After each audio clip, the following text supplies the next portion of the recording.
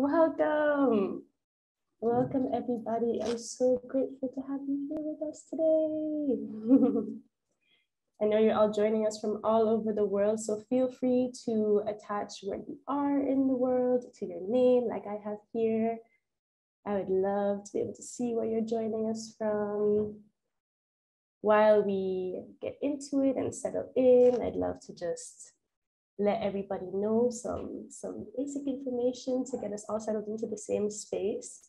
So for those of you who may not know, my name is Sahar, and I am a Global Citizen Year Ecuador alum from 2017. And I studied cultural studies in Canada and have full circle come back to work for Global Citizen Year now. And I would love to just give a brief introduction for those of you who may not know. An introduction to Global Citizen Year and a few housekeeping things before we dive into the real meat of the, of the situation here. And so Global Citizen Year is an organization launching a generation of leaders with the perspectives, skills, and networks to solve humanity's most urgent challenges. Using the formative transition into adulthood, we help talented, diverse young people shape their values, identity, and purpose in ways that classroom learning alone cannot. Through our virtual academy and immersive fellowship, we combine curriculum, coaching, and lived experience to help our students develop the real power skills of the 21st century: resilience, empathy, agency, and leadership in order to build a more just, equitable, and sustainable world. And so while we're all joining in here, I just have a few housekeeping items and then we'll dive into some introductions. For those of you who are joining, as I mentioned, you can feel free to put your location in your display name as I have here.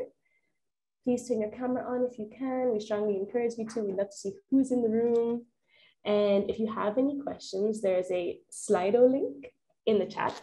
And so in this link, you could submit a question and we'll be able to see it on our end to approve it. In terms of reactions, this is a virtual world, so it's a little bit challenging sometimes to show how much appreciation and love we may have for the people in the room. So I'd love for us to just practice using the emojis. If you haven't used the emojis before, totally fine. This is a great time to try it. And so if you are a student from our recent spring 2022 cohort, I want you to give me a clap emoji. And so I'm going to show you what that one looks like. It's like a little ha. Anybody in here? Am I seeing any students? Samantha, I see you. How exciting. And if you're an alum like myself, show us the tada emoji.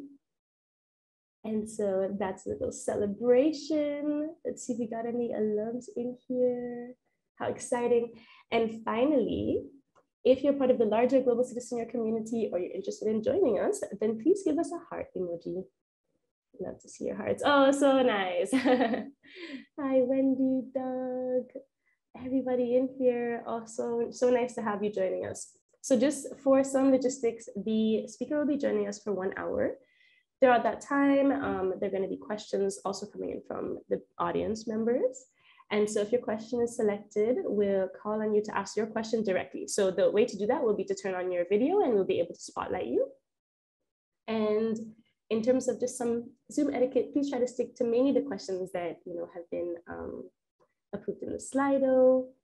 And we may not have enough time to get to all of the questions, but I really hope that we will.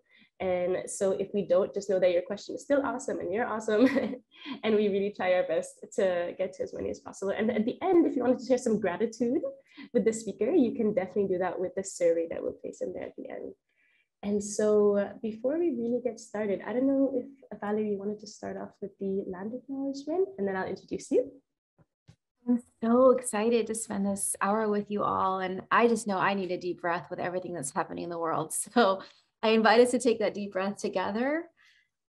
Let's begin by just feeling your feet on the earth. And you can close your eyes or lower your eyes for a moment and just notice the difference between holding your body up and letting the earth hold you up. Good, my love, you have arrived. You are here. Nothing to do except be here with an open heart, open eyes, open ears. I invite you to imagine these roots pushing down from the bottom of your feet, helping you sit a little taller, the straight dignity of your spine, and those roots now are going vertically and then horizontally, reaching out for the roots of everyone else who is here.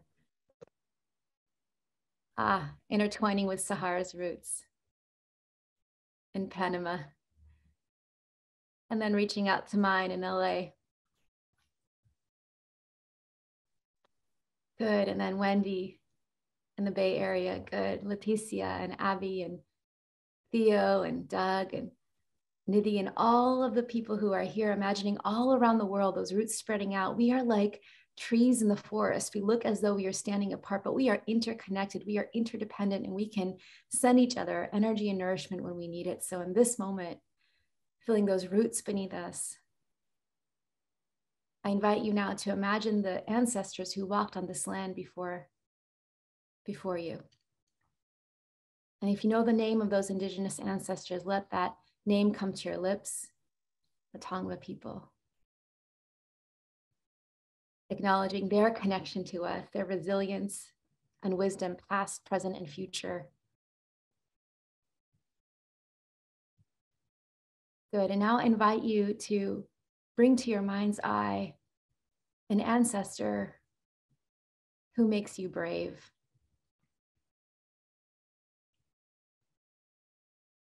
It could be someone from your family line, and if that's not available to you, it could be someone from recent history. For all of humanity is our kin. So choose one person. When you think of them, you feel a little courage in your heart.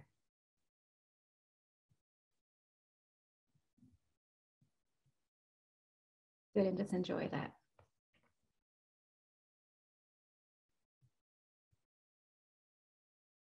Good, now imagining all of our ancestors gathered here around us, imagining us transforming this virtual space into a sacred space. Let us sink into this feeling of connection and courage in this hour together.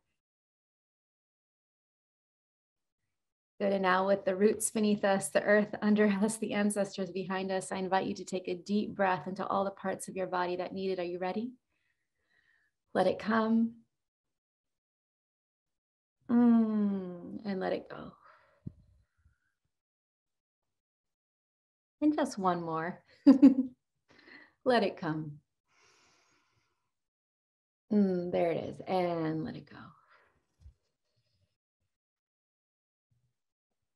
Beautiful. You can flutter your eyes open. You can stretch for a moment. Thank you so much for going deep with me. That felt really good to me. I hope you enjoyed it too. Thank you so much. That was so beautiful. And I think for those of you who have not been introduced to Valarie before, that was a great that was a great way to just see the power behind this human being on the screen with us today. And so I'd like to just give a brief introduction to you, Valarie. So Valarie Kaur is a renowned civil rights leader, lawyer, award-winning filmmaker, educator, innovator, and best-selling author of See No Strangers. She leads the Revolutionary Love Project to reclaim love as a force for justice. Valarie has won policy change on multiple fronts, from hate crimes to racial profiling, immigration detention, solitary confinement, internet freedom, and so much more. She founded Ground Zero Movement, Faithful Internet, and the Yale Visual Law Project to inspire and equip advocates at the intersection of spirituality, storytelling, and justice. Valarie has been a regular TV commentator on MSNBC and contributed to CNN, NPR, PBS, The Hill, Huffington Post, and The Washington Post. Valarie has earned degrees at Stanford University, Harvard Divinity School, and Yale Law School. And so there's this amazing introduction coupled with the spirit that you just shared with us on screen. And I'd love for you to just kind of take a moment to kind of expand that introduction. I know sometimes when we do these introductions, we tend to go for the most flashy professional things on the bio, but I know that you are so much more than that. So feel free to expand that bio for us. Oh, I'm a mama. I'm a mama to small children. My babies are 3 and 7. I'm still nursing my younger one to sort of give her vaccine protection through the milk. So the labor is a lot. That's the invisible labor, right? It's like from the moment one wakes up at 6 in the morning to the moment the other one goes to sleep at 9 at night. And then every moment it's laboring for them, or laboring for the movement, or laboring for the organization. It's sort of nonstop. And so much of it is invisible. And I think that's the case for so many of us who are caregiving, who are taking care of our families, our friends, our babies, each other during this wild time that is so, so difficult. It's so difficult to be well. I've actually let go of the idea of self-care. I don't think it's a very useful term. Like, if you're breathless, if you're facing the abyss, like the yoga mat and the latte is not going to do it. I mean, I like both of those things, but what if we shifted from self-care to community care? Like, how do we build communities where we are caring for each other, where everyone's needs are met?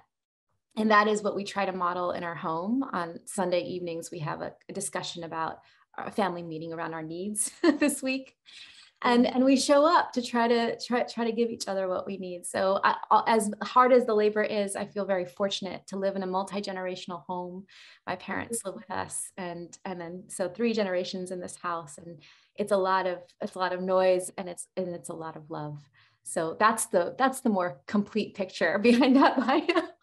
I love that. Oh, I love that Sunday kind of community care moment where you also listen to the kids. I think sometimes we forget that children are part of the community. Usually they're like under the table with their yeah, but you're right. Soon we'll draw them out. Love it. And I'd love to think back to the people who labored for you, right? You're talking about, parents, grandparents, ancestors. So could you take us back to your childhood? Growing up in California, you mentioned that your family settled there as Indian Punjabi farmers a century ago. And a lot of your orientation to the world was through stories and scriptures and songs that your grandparents shared with you from the Sikh faith. And so I'd love if you could paint a picture for us of how your history, your family, your faith have all kind of planted the seeds of who you are today. Yeah. Well, the ancestor in the opening, the ancestor I called to my back was my grandfather. He was a gorgeous human being, just tall, dignified man, wore a turban and beard as part of his faith. And he helped raise me. He lived with us when I was a child. And I grew up on the farmlands of California, like out in the country, the horses next door, the cows across the street. At night, it was dark enough to see the stars, the Milky Way every night. I mean, it was really, my family had lived and farmed on that piece of land since my other grandfather arrived in 1913. So just such a deep connection to the soil, to the land, to the place. And my mother's father, Papaji, my grandfather, he's the one who just poured in my ear all of the scriptures. That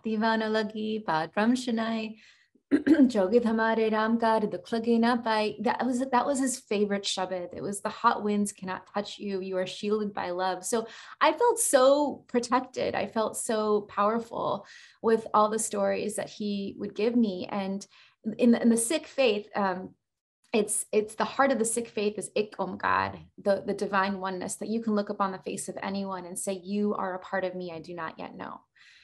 And if you are a part of me I do not yet know, if you are my sister, you are my brother, you are my sibling, then I must stand up for you when you are in harm's way. So Papaji would always say, love is dangerous business. You can't eat business. You can't say, I love you, I love you, I love you. It's all talk, no action. Love is what we do. So my grandfather was a warrior, and I come from a lineage of warriors, farmers, warriors, poets, who really held this model of the Sant Sipahi, the sage warrior.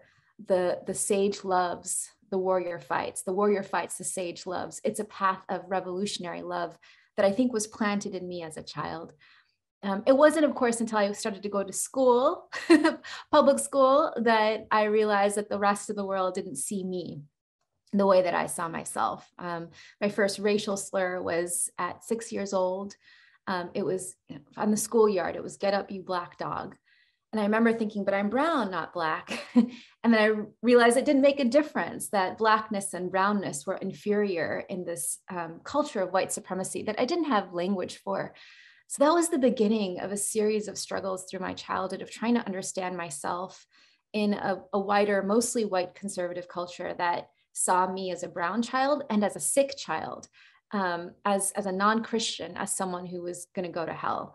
So I lost best friends who tried to convert me to Christianity. I lost my my favorite teacher sat me down after school and told me that it was my job to save my whole family. I had a neighbor come and perform an exorcism on me, telling me that every time I was saying that there were many paths to the divine, it was the devil speaking to me. It was just this series of crises. And I remember, like, I think I could have caved in. I could have just said the words to make it okay. Like, I accept Christ as my Lord and Savior, except I saw my grandfather and I knew that he was good and he was beloved and he had the divine beating in his heart. And so I stood strong because I knew there was no way my grandfather would go to such a place as hell. And so that was the beginning of me finding language around religious pluralism. And really, I'm grateful for those encounters because it set me on the path where I began to study religion and divinity, and then eventually law, all coming out of that place of like, how do people with different backgrounds, races, places, faiths find common community together? And because I saw the rupture of it as a kid, I was so interested in devoting the rest of my life to the repair of it. Love that. And I'm actually curious to know if you remember, after the first time someone ever said a racial slur to you, do you remember what, your grandfather said, or did you come home to talk about it, or? I didn't feel angry. I felt ashamed. Like the little boy was just holding up a mirror to me at a different angle. And I just had never seen myself through that mirror before. I was like, oh, that's who I am to you. And then I felt ashamed. And I think they call it internalized oppression, but I think that was the beginning of this voice in my head that was like, you're not strong enough. You're not smart enough. You're not human enough. You're not American enough. You're not white enough. You're not beautiful enough. That like that not enoughness, I think took root in those early years. And because it was how the boy saw me. And then it begins to be how you see yourself, right? And I call that voice the little critic. And I was lucky because when I went home, I had a grandfather who told me stories of like, our ancestors were warriors. Like, you have to refuse to hate them, even if they hate you. Like, that's what it means to be a revolutionary for love. And so he projected into me this voice, I think, that I think of as the wise woman who says, oh, my love, you are enough. You are brave enough. And honestly, Sahar, my entire life since then, all the decades, has been this like beautiful struggle to listen to the wise woman every time the little critic wants me to get small, get quiet, get small. Don't say the thing. Don't put that out. Don't tell the story. Don't make that leap. Like the little critic, I think in all of us will want to make us small. And so my constant practice is to listen to the wise woman in me and says, oh, my love, take a breath. All right, the solution is not silence, it's more solidarity. So who can you go do that thing, and who can be at your back, who can be at your side? Do it, just don't do it alone. And so now it's like the wise woman, listening to the wise woman in me over and over again. I actually have a journal that I call the Wise Woman Journal. She says, wise woman here, wise woman says, oh, my love. she's very sweet. She calls me my love. She's like, oh, my love. take a deep breath. You're tired, pour the tea. You're going to be with the students. You're going to be with these young leaders. You don't have to be perfect. You just have to be yourself. I mean, she talks to me all the time. And listening to that wise woman in me is finally how I began to learn how to love myself. Wow, I love that. It makes me feel like everyone should have that wise person within them. But it takes a lot. It takes a lot, I think, to find the silence within yourself that allows for that wise person to speak as well. I'm curious to know. It does. Okay, may I add something? Yeah, because the thing about the wise woman voice is that her voice is really quiet.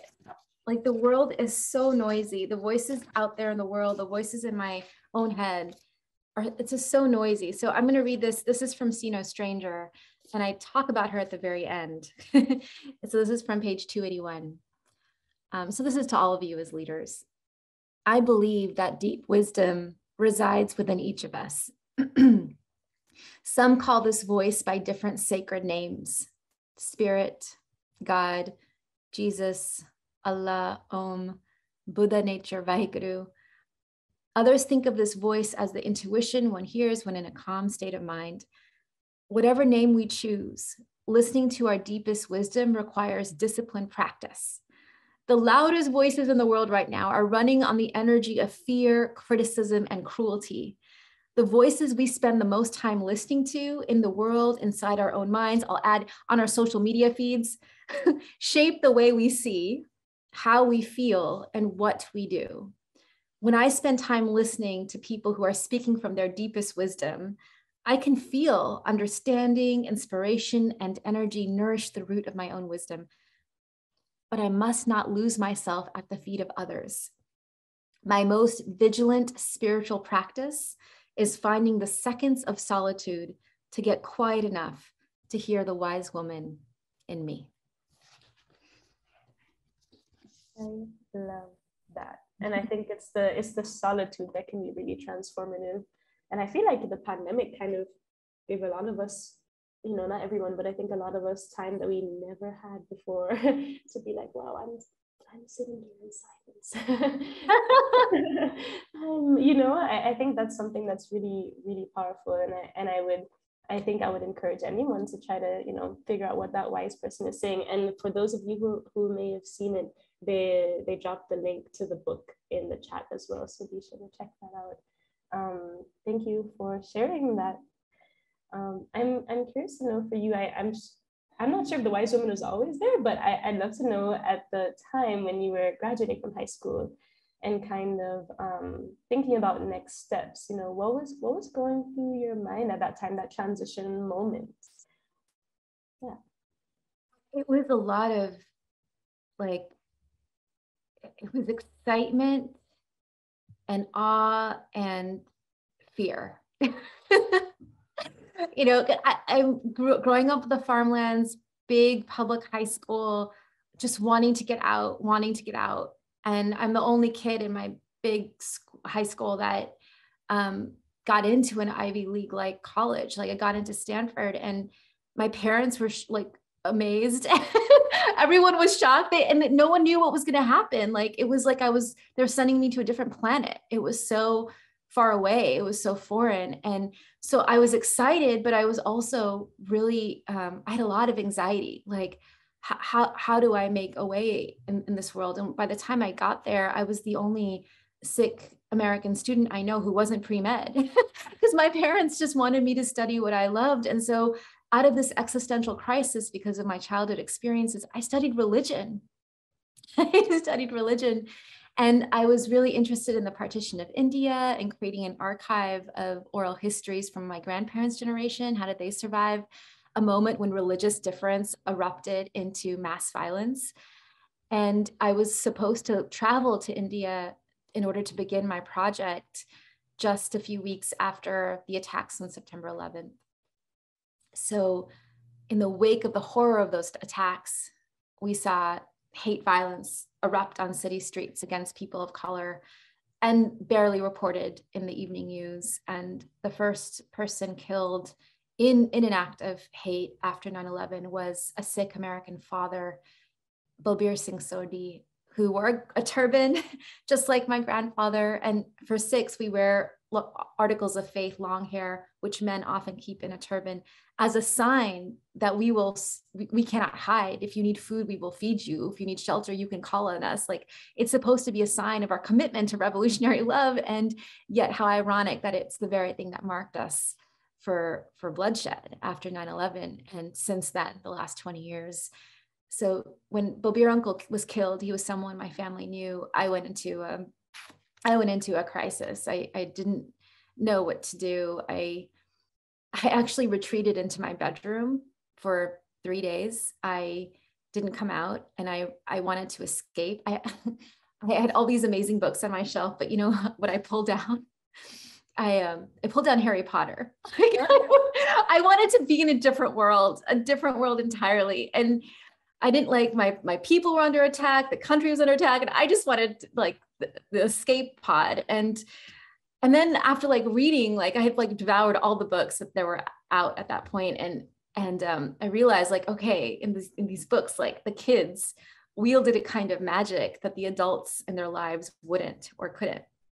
Mm-hmm. So I had like an old beat up camera on my bed, and I had a list of questions, and I asked the university if I could start capturing the stories that the country wasn't hearing, starting with Bilbir Uncle's story. And I don't think they understood how dangerous it was for a young brown kid to get in the car with her turbaned cousin and drive across the country after 9/11. But I'm grateful for their ignorance, because that decision really shaped the rest of my life. I went from home to home, from city to city, sometimes when the blood was still fresh on the ground. There were no investigative journalists, no mayors, no public attention, just this two kids with a camera starting to capture what the country needed to know. And that eventually became my first documentary film, Divided We Fall. And since then, my work as an activist, I never thought I'd be an activist, but everything unfolded from that first decision, because it was a matter of life and death for my community.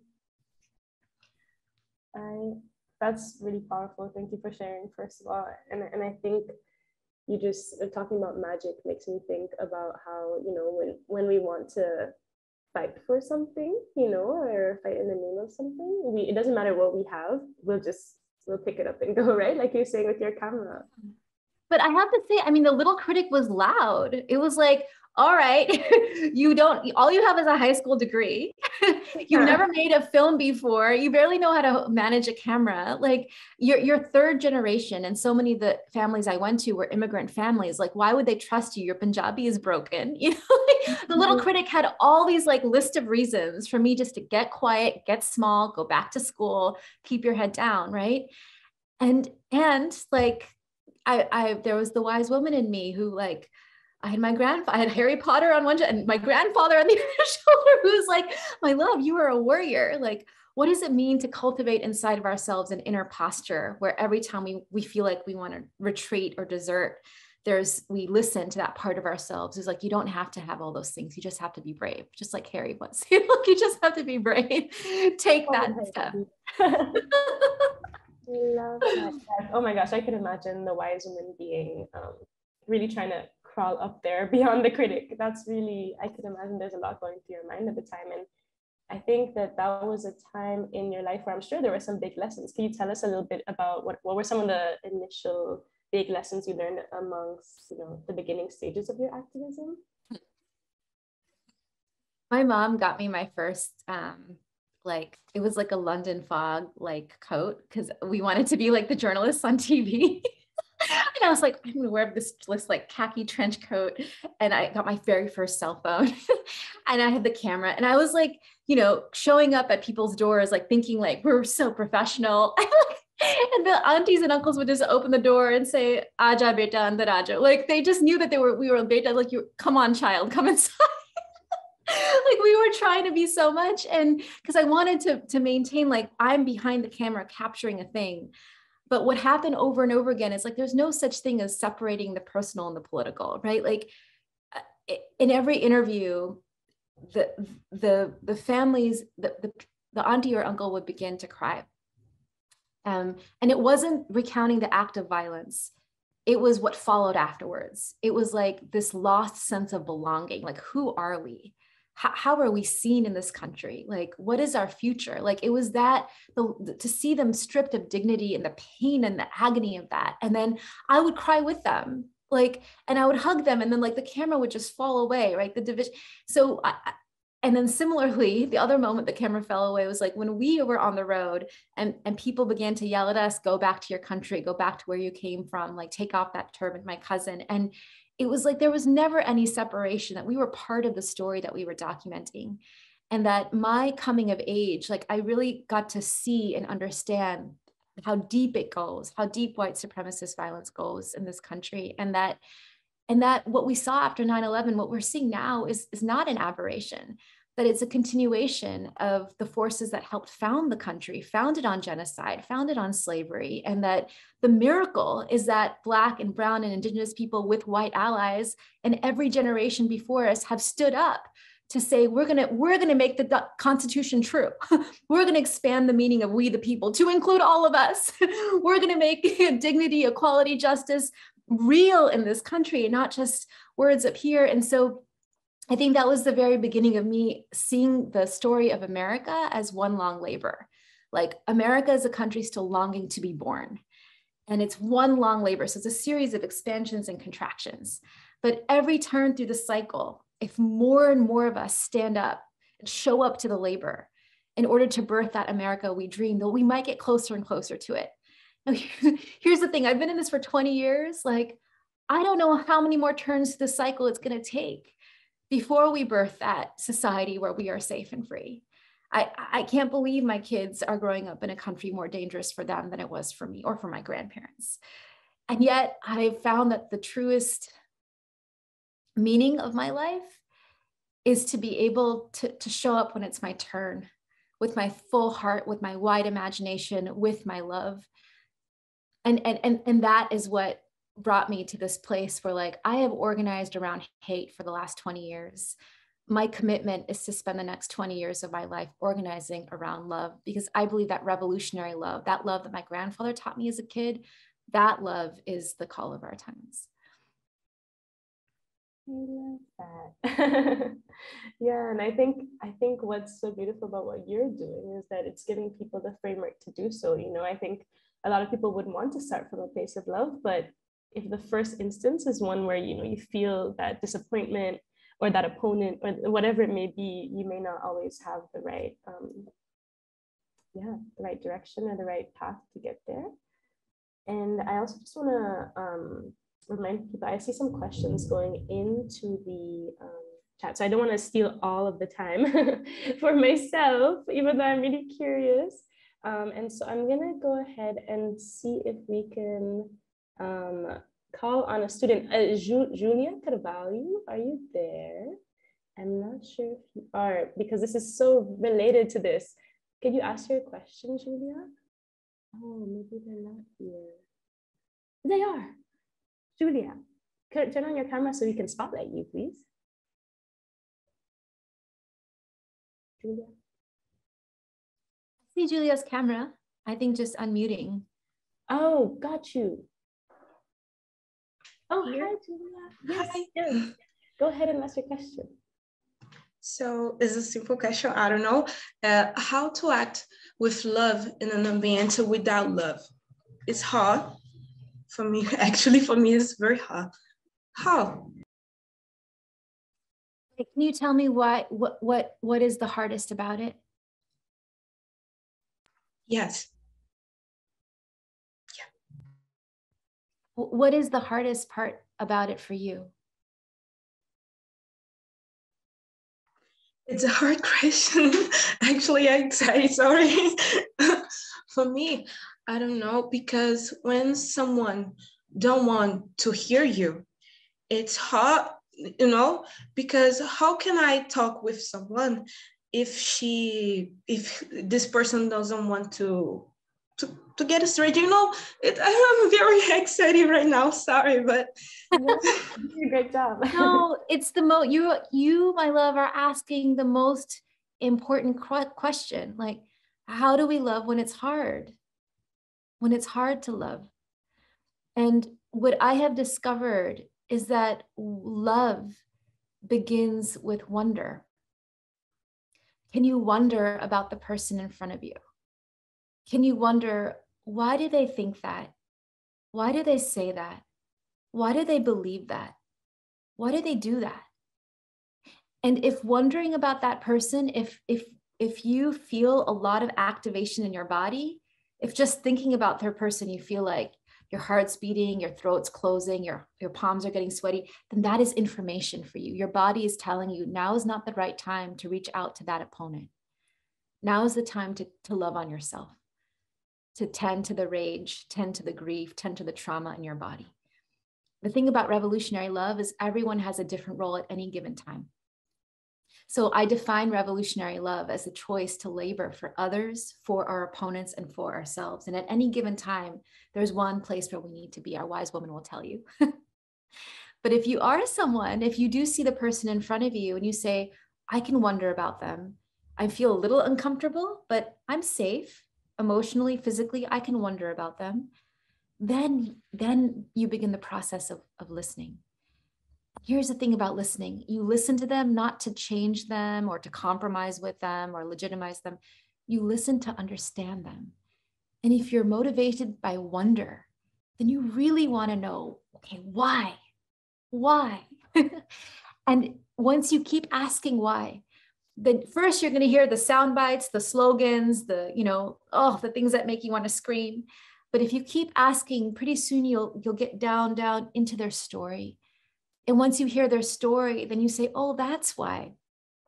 That's why they cling to that narrative. That's why they go support these policies. That's why they act this way, they think this way. Once you hear their story, then you can see their wound.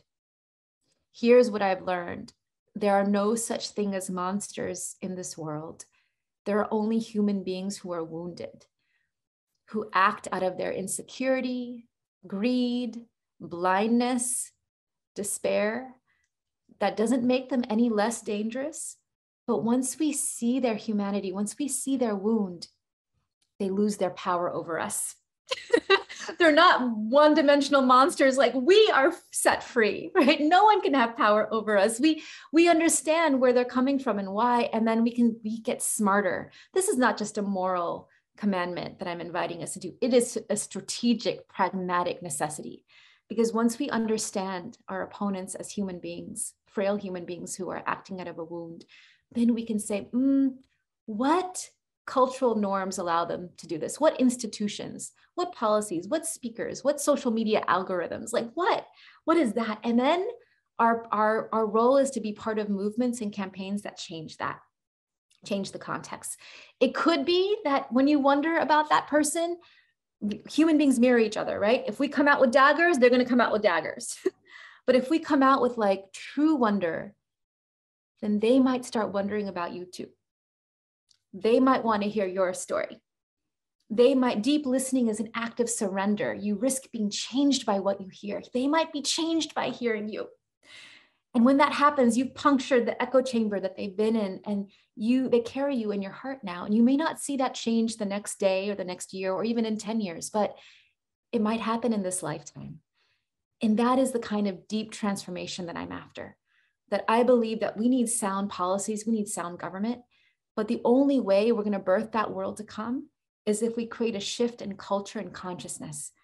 If we invite people into a way of being and seeing that leaves no one behind. If I can see you as my kin and say, I'm not going to let you stay outside of my heart and my circle of care. I call that a love without limit, a revolution of the heart, revolutionary love.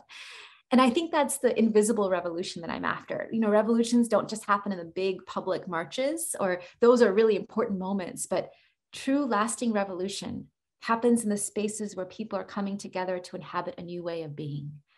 So what if we could see these communities of care, these communities where the love ethic is being practiced? What if every school, every home, every organization could be a container for beloved community? I feel like if we live into it, where we are inside of our own bodies, in our relationships, and then in our larger communities, we can start to amass the collective wisdom to do it for our nation and for our world. That's the transition I think we're in as a human species, that a human being has to become a human who knows how to love well if we are to survive. It begins with us.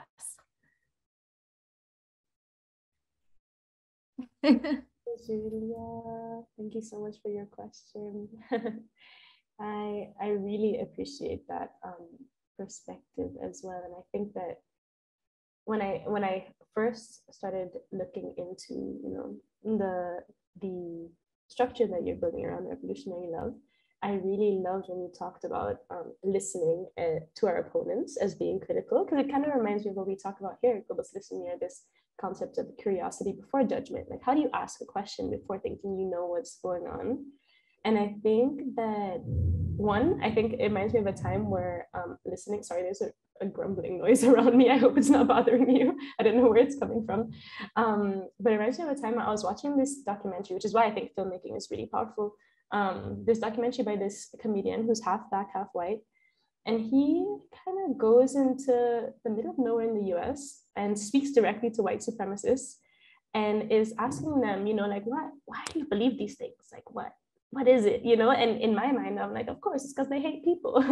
And as they're talking, I'm listening and they're saying, actually, no, we're scared that like our race is being wiped out, or whatever kind of like thought process was going through their mind, and I never had access to that thought process before. And so I think it's so interesting to think about listening as like part of the revolution, you know. And I'd love for you if you could maybe give an example of a time where you listened to the opponent and it gave you exactly what you needed to kind of like win the battle in the long run, or strategize or something. I'm not sure if you Yeah.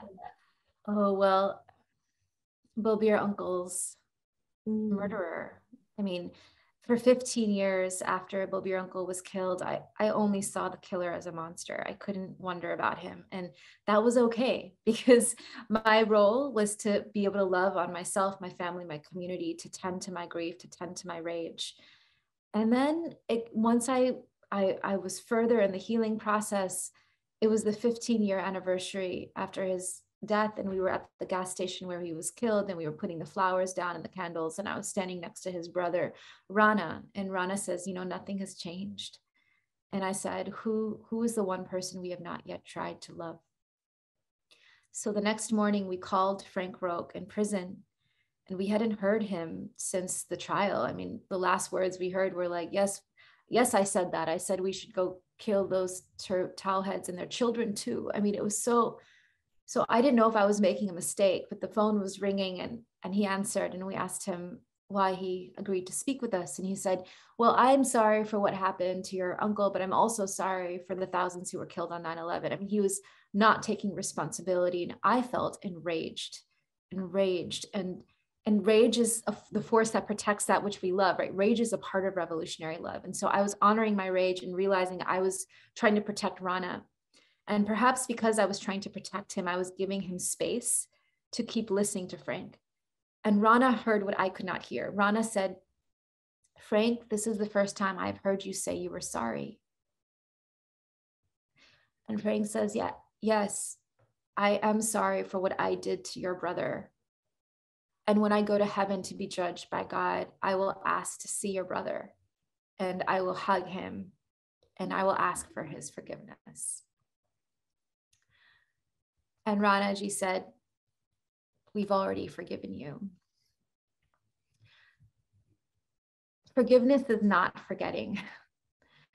Forgiveness is freedom from hate. It's for you. It's for you. It's not for them. And sometimes forgiveness comes at the very end of a healing journey, and like it did for me. And other times it comes at the very beginning, like the families who lost loved ones in Charleston. They looked in the eyes of Dylan Roof and said, I forgive you. I mean, I was upset. And then I realized that for them, they were saying, you cannot make me hate you. You cannot take that from me. Like, I am more powerful. Like, so forgiveness was the beginning of their healing journey. So for some of us, it comes at the end. Some of us, it comes at the beginning. For others, it comes in the messy middle. Some of us survivors withhold our forgiveness because it's the only act of agency. Maybe it'll never come, and that's okay, because forgiveness is for you, not for them. But once that happens, once you can release that animosity, it opens up the previously unimaginable possibility of reconciliation. And that requires that other person. Like, our forgiveness wasn't contingent on his apology, and his apology wasn't contingent on our forgiveness. But somehow there was someone in the prison who loved him well enough to get to that place where we could meet. And then magic happened. And listening to Frank, I've met with him several times now, and I listen to him. Even it's still hard. It's still hard. And I have to it's wonder. Like, I just have to keep wondering, right? And then empathy will come and compassion will come. Empathy is to feel as another. Compassion is to feel for another. But when I can't even do those things, just wondering returns me to the labor of love, right? So I keep wondering about him. And the more I hear his story, the more I understand that so much of white nationalist aggression in the United States is a symptom of unresolved grief. They are grieving the notion that this country ever belonged to them in the first place. I don't agree with the grief, right? I don't think they should be, but it's real for them. The emotion is real. And someone has to tend to that grief.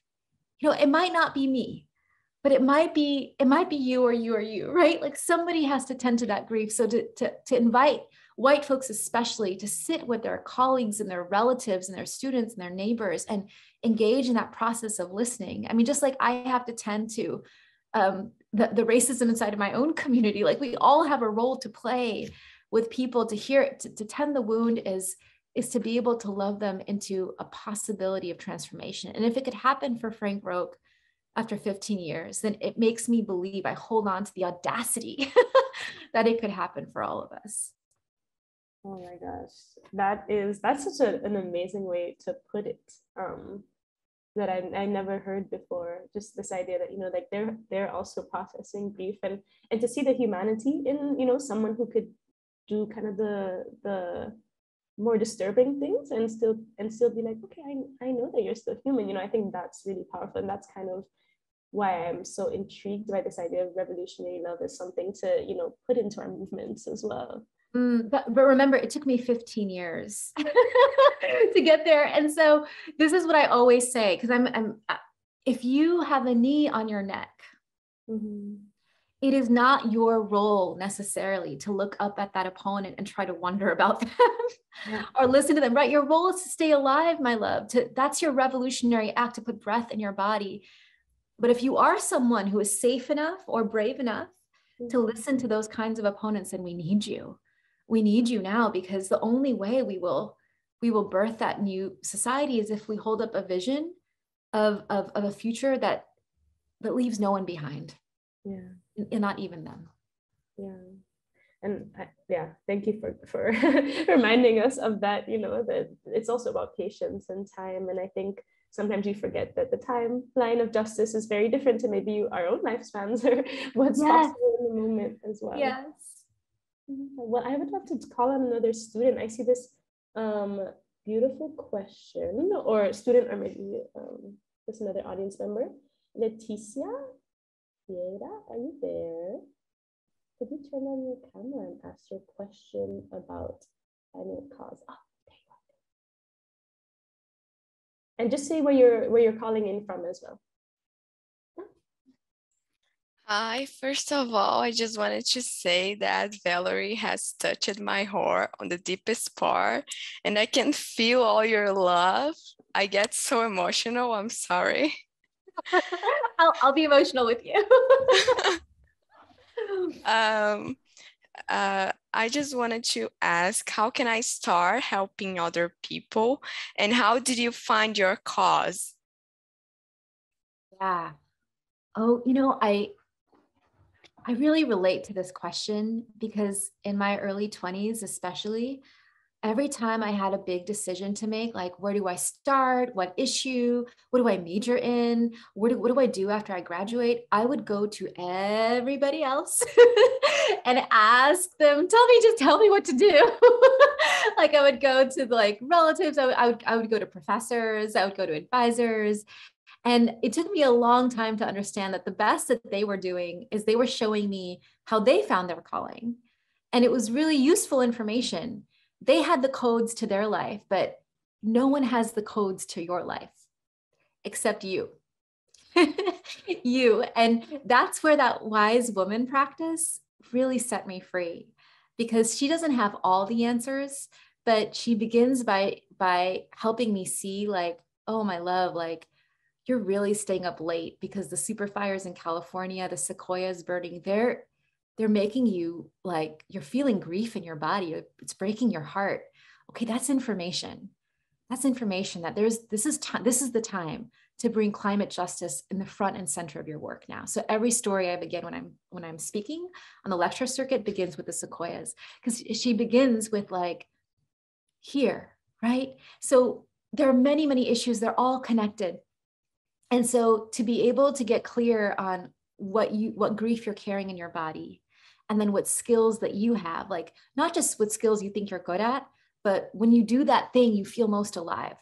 So I feel most alive when I'm speaking, when I'm writing, right?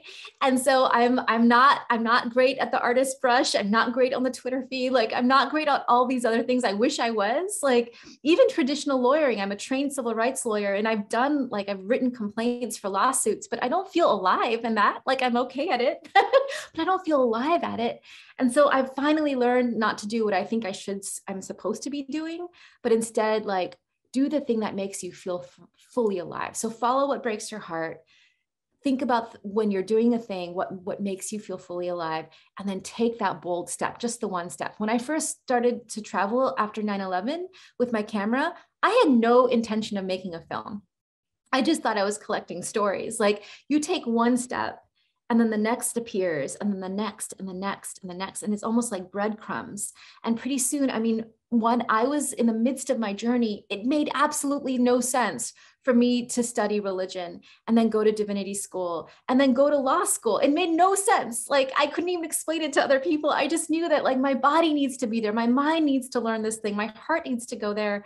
And now, I mean, like, I left a good job at Stanford Law around net neutrality and digital freedoms because I felt like there's something deeper that was needed, deeper medicine around revolutionary love. And the little critic was like, you can't use the word love. Like, you're a lawyer. No one's going to take you seriously ever again. Right? But I could feel what was breaking my heart. I could feel what was making me alive. And I just had to take that one step. And now, 5 years later, there's a whole movement underway around revolutionary love all across the United States and in some pockets of the world too. So I feel like when you're in it, it's not going to make sense. But if you think of your life as a series of callings and you just leap, and then you leap and you leap, and then 20 years later, you'll be in a room, you'll come back in as alum to this global citizenship gathering, and you'll tell your story, and you'll look back and it'll make so much sense. It'll be a coherent story. That only comes at the end. So I hope that's helpful to you, my love.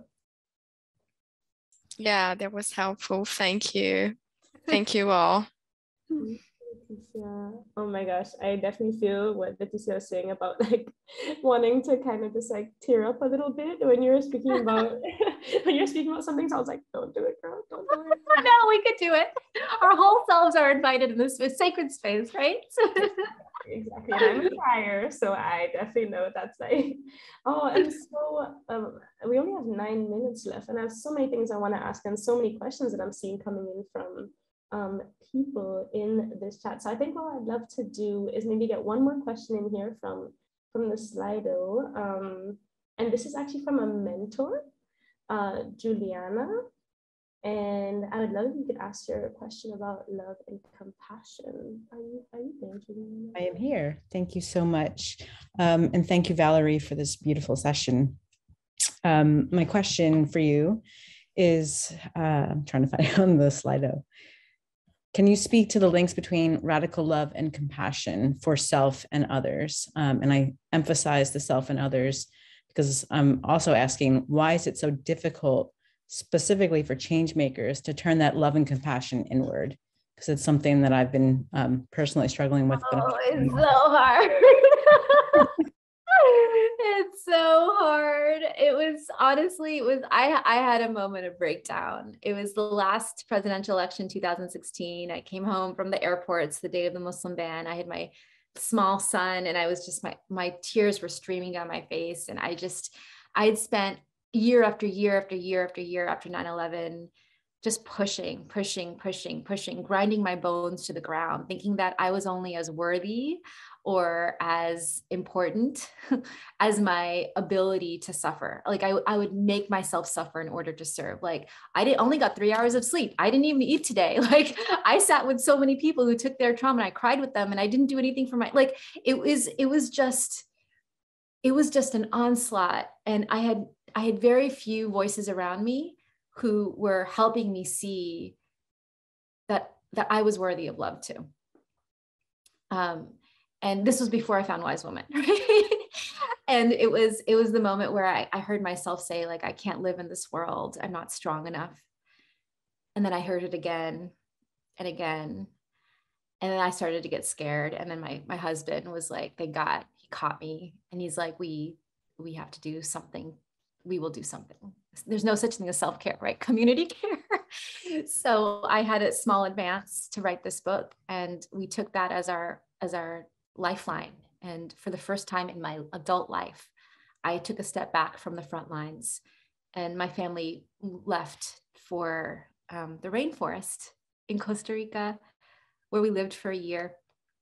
And we were at the top of this mountain. My husband, and my father, pulled the writing desk up the mountain. My mother unpacked all my books and all my journals I'd kept since the age of 7. And I began to read my life like it was a text from a little girl on. And The rainforest was warm and wet and generative and safe. It felt like the womb. Like I felt like I was in the womb of the earth. And honestly, Juliana, it was the first time I felt like I took a really deep breath. And I allowed myself to take that breath. And it was in the rainforest that I got to like let the trauma surface and feel it and honor it, and then ask what information it was carrying, and began to understand like that love, that revolutionary love was an ancestral practice. Like how did our ancestors like survive and thrive? And I began to do research, and then I began to like chart out like, if revolutionary love is the call of our times, then how do we practice it? So I began to demystify it by saying, okay, these are the core practices. And that's how I began to write my books, Stranger. And now I've come back with this compass, which we'll show you before we close, this practical tool so that we could bring love in our lives. But I created it to save my own life, And now I'm back in the country, and I carry the rainforest inside of me. So when we all took that breath at the beginning of the hour, it was part of how I have learned to weave breath throughout my labors, to love myself enough to be able to do that. And when we do that, when we weave breath throughout our labors, then we create space to let joy in. I used to feel so guilty about joy, but now I understand that joy returns us to everything that is good and beautiful and worth fighting for. Every night, my children and I dance. The darkest nights, pandemic, climate crisis, war, like most awful things that I show up to in the day. But at night, we dance. And sometimes I'm like, I can't talk about Bruno one more time. But then, all right, we're gonna get into it. We don't talk about, and the kids are laughing and I'm laughing, and we're celebrating joy. In the Sikh faith, it's called Chardikala, ever rising spirits, even in darkness, ever rising joy, even in the thick of the labor. And I've finally come to understand that laboring for a more just and beautiful world with love, with joy, can be the meaning of life. Thank you so much. That was incredibly beautiful. Appreciate it. Honestly, that is what I most wish for all of you as young change makers, as leaders in this world. When you're young, starting out, everyone's like, go save the world, go change the world. And like, without like, no, you're going to change it with me. It's not all on me. We all have a role. And like, I want you to last. Not just the next couple years, but decades. How are you going to last decades? Like, I want to grow old, and I want to grow old with you. Too many activists, too many change makers their lives have been taken. They've taken their lives. They've gotten sick. They've opted out. Not us. We're going to do it differently because we're making love our compass, love for others and love for ourselves, love for each other. So my greatest wish for you all coming out of this cohort is like, find the one or two people in this space who are like, they know me, they got me. When I have that all is lost moment, I can chat with them. I can call them. They can say, breathe, my love. We're going to breathe. Remember, we're connected under the roots. All right. Take a breath, and you are brave enough. Let's go. Let's do the next thing together. We'll catch each other. And if we keep doing that for each other, we're not just surviving. We're like presaging the world to come. We're modeling what it looks like to live inside of that kind of love. That's my wish for you.